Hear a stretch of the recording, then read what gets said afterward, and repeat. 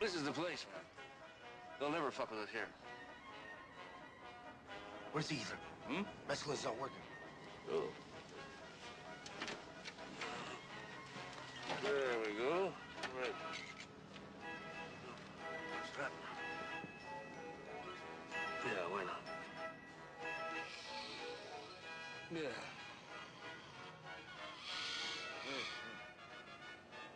Ah, devil ether. It makes you behave like the village drunkard in some early Irish novel. Total loss of all basic motor skills.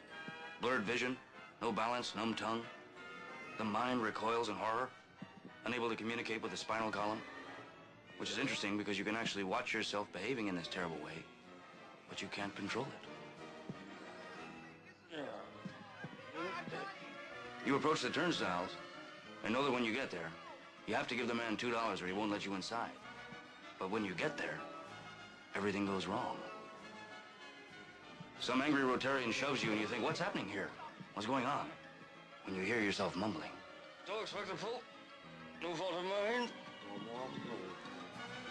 Good women. Ether is the perfect drug for Las Vegas. In this town, they love a drunk. Fresh meat. Come on, buddy. Come on. So they put us through the turnstiles and turned us loose inside.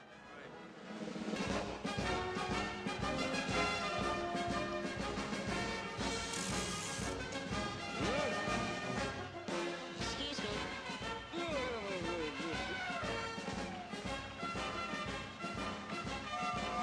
A drug person can learn to cope with things like seeing their dead grandmother crawling up their leg with a knife in her teeth. But nobody should be asked to handle this trip. The ether was wearing off. The acid was long gone. But the mescaline was running strong.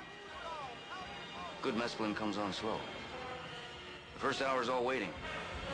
And then about halfway through its second hour, you start cursing the creep who burned you because nothing's happening. Where's the ether?